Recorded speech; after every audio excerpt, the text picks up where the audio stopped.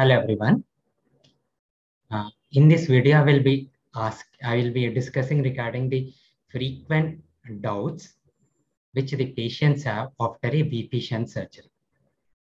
VP shunt surgery is a very common surgery which is being done, which is done by me.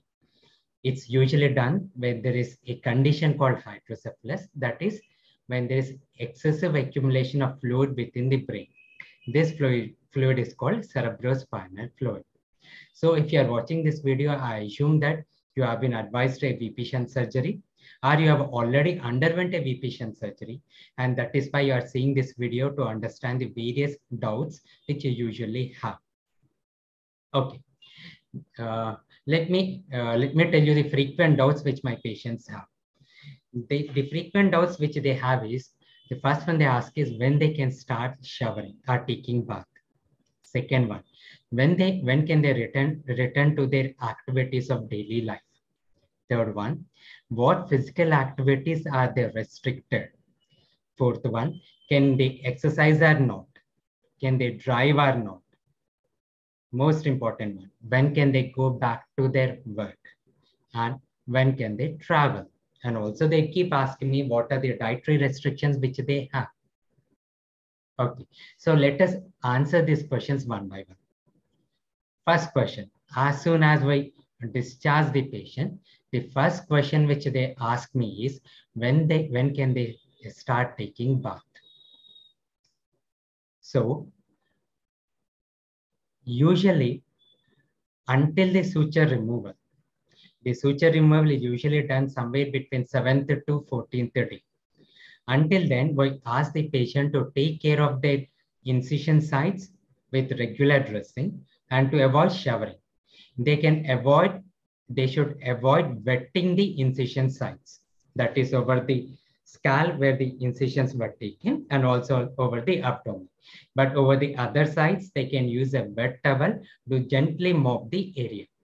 So they need to maintain hygiene, but at the same time, they should ensure that the incision suture sites are not wet with water. But once the sutures are removed, after 3 to 4 days, they can take their regular bath with a mild soap, or you can use a baby shampoo, which is much safer on the incision sites. So probably my answer is clear. You can start showering once your sutures are removed.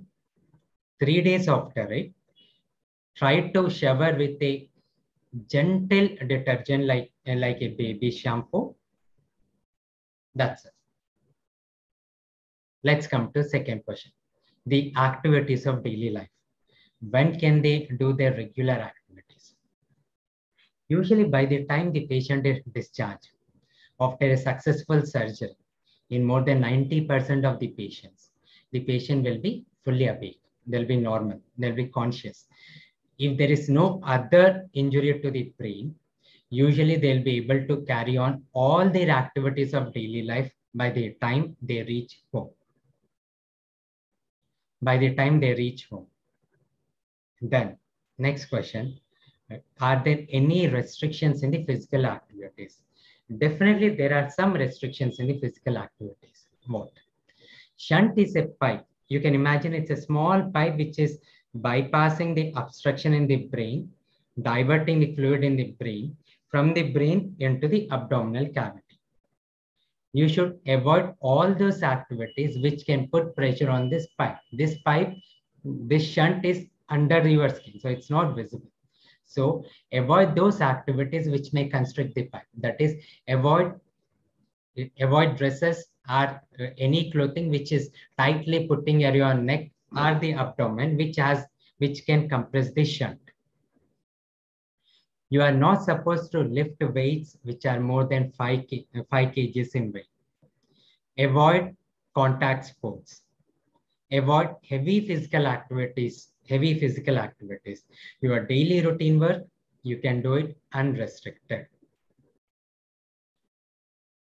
Non-daily routine work, mild physical activities is always encouraged. So what is the physical activity which we encourage?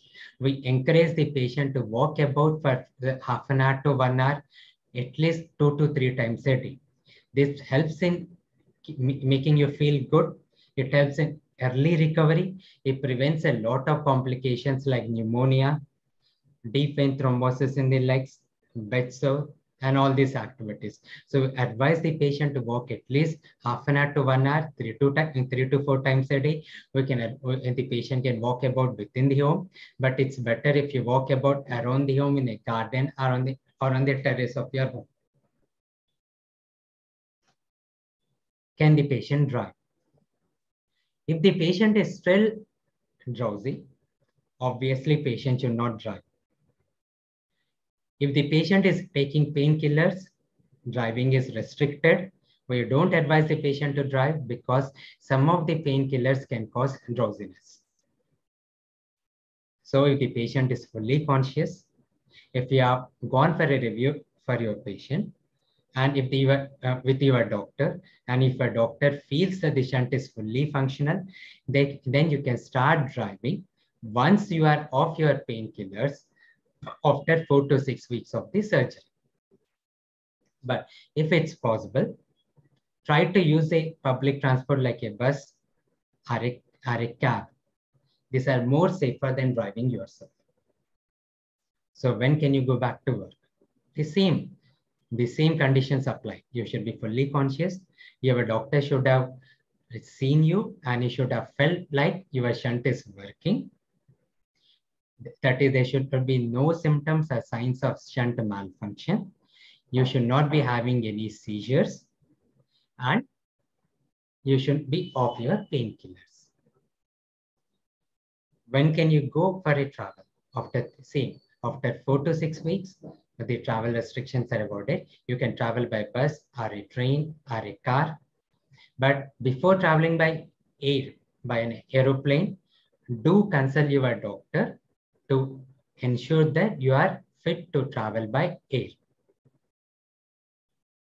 And 2 important things.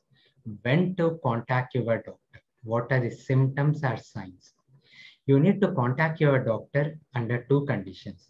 If you feel that the shunt is not working, either if it's under draining or over draining, or if it's blocked. The second condition, when the shunt is infected. These are the 2 common conditions where you are supposed to meet your doctor immediately. So what are the signs or symptoms of shunt malfunction? The patient may become drowsy. He can have persistent headache, which is diffusely situated over the brain. He can have blurring of vision, a double vision. He can start having vomitings. Vomitings are usually not preceded by nausea, but not always. If the patient has these symptoms, then immediately consult your doctor who will examine you, and if required, who will investigate you with a CT scan to confirm whether the VP shunt is working or not.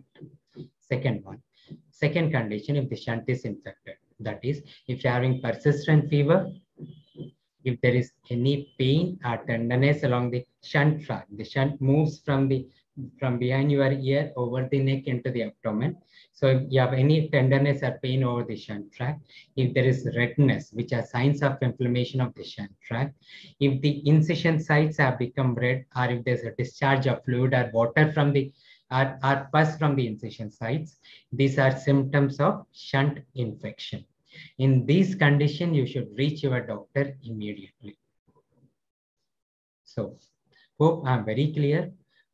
I've answered majority of your doubts regarding the care which you need to take after a VP shunt surgery. If you have any doubts, try to contact me on the number given. Try to message me on WhatsApp. Thank you.